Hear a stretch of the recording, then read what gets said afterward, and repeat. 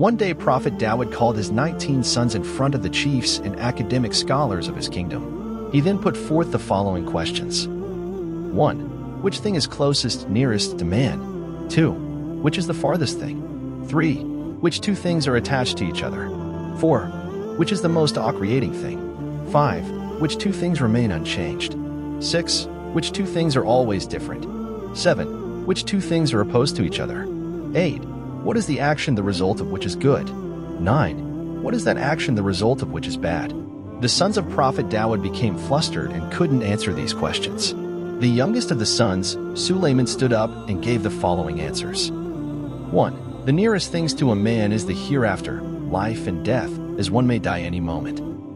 2. The farthest things is the time which has passed away, which is not to come again. 3. The two things that are attached to each other is man's body with the soul.